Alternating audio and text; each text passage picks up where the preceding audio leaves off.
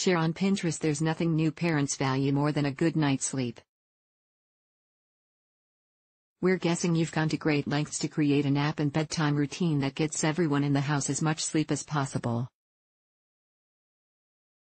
By the time your baby is 8 months old, they've likely, hopefully, settled into the infant version of sleeping through the night, with 1 or 2 wakings at the most.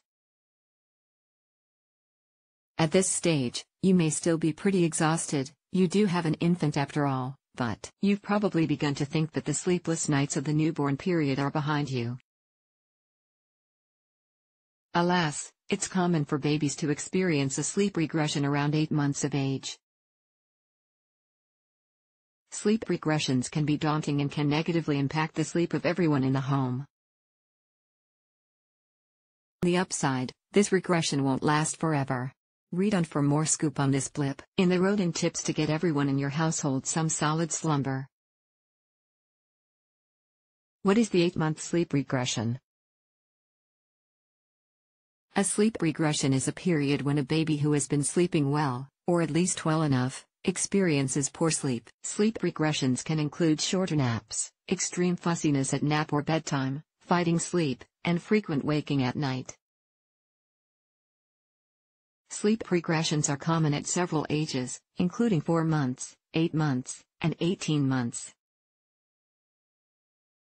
While other issues can cause disruptions in a baby's sleep habits, you can distinguish a regression from other sleep disturbances based on when it happens, how long it lasts, and whether there are any other issues.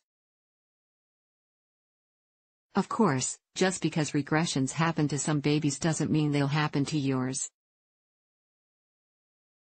If your baby is around 8 months and you aren't struggling with sleep issues, great. The rest of us will be over here chugging coffee and wishing we knew your secrets. How long will it last? While it might feel like forever, most sleep regressions only last for 3 to 6 weeks. If sleep troubles are resolved more quickly, it's likely that baby was troubled by other temporary factors, like a change in schedule, an illness, or teething, rather than experiencing a true regression. What causes it?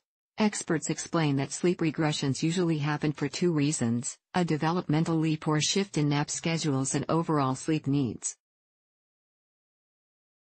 When it comes to development, 8-month-olds are doing a lot. At this age, many babies are learning to scoot, crawl, and pull themselves up. Their language skills are also rapidly expanding as they understand more and more of what you're saying every day. These mental leaps can cause sleep disturbances as baby tries out new skills or simply has a busy mind. A shift in nap schedule and changing sleep needs can also be a factor in the 8-month sleep regression. 8-month-olds are starting to stay awake for longer stretches during the day. As they drop their 3rd nap and settle into a 2-a-day nap schedule, it can throw their night sleep off kilter. What can you do about it?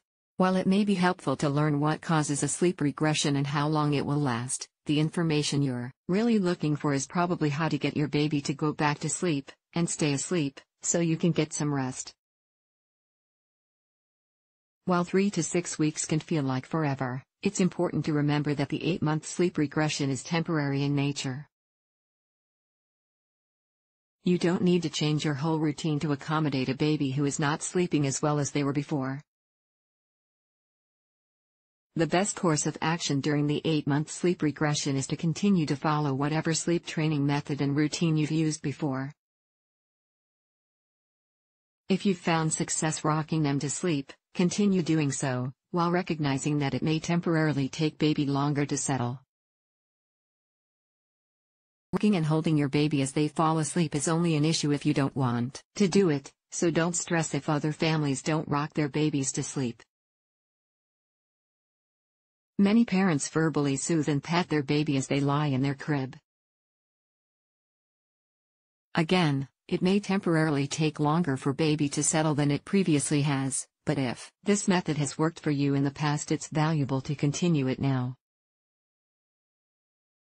Controlled crying, or allowing brief periods of crying with soothing in between, is another common sleep training method that you might employ during the 8-month sleep regression. For this method, you can either remain in the room with your baby as they fuss or step in and out as they need you. Some babies are soothed just by the presence of their parent or caregiver in the room. If you've previously found this to be true for your little one, give it a try again. Simply sit in the rocking chair on the floor by their crib or stand by the door as they drift off to sleep. If your family has employed the cry it out method to sleep train your baby, you can use this method again. Be aware that it may take your little one longer than it has over the past few months to calm. You may need to step in to provide support and comfort more frequently than you have in the past. While it may have been months since you've had to use any of these methods to help baby fall asleep, and it may feel frustrating to spend so much time waiting for baby to settle, it's important to remember that this situation is temporary and you won't have to do this forever. Sleep needs for 8-month-olds. While 8-month-olds have shifting sleep needs, they still need quite a bit of sleep. Each baby's exact sleep needs are as individual as they are, but, in general, 8-month-olds need 12 to 15 hours of sleep in a 24-hour period. Again, for every baby this might look different, but your 8-month-old, if not in the middle of a regression, might sleep 10 to 11 hours at night, with or without 1 to 2 wakings to feed, and sleep 2 to 4 hours during the day. Some babies sleep for longer stretches at night and take shorter naps during the day, while others sleep a shorter stretch at night and then take 2 long naps throughout the day. Sleep tips during the 8-month sleep regression. It can be difficult to avoid feeling frustrated about the lack of sleep you and your baby are getting. Revisiting some baby sleep basics can be helpful during this time. Important baby sleep tips include: maintain a consistent rest time routine for both nap times and bedtime. Be sure your baby's basic needs are met prior to laying them down to rest. Change their diaper, ensure their tummy is full, and dress them in an outfit appropriate for the temperature. It's okay to snuggle, rock, or nurse your baby to sleep. Comfort is as natural a need as hunger, and you, as their parent or caregiver, have the power to ensure they feel safe and comfortable as they drift off to sleep. Take turns with your partner getting up to soothe baby throughout the night and putting them down for naps and bedtime.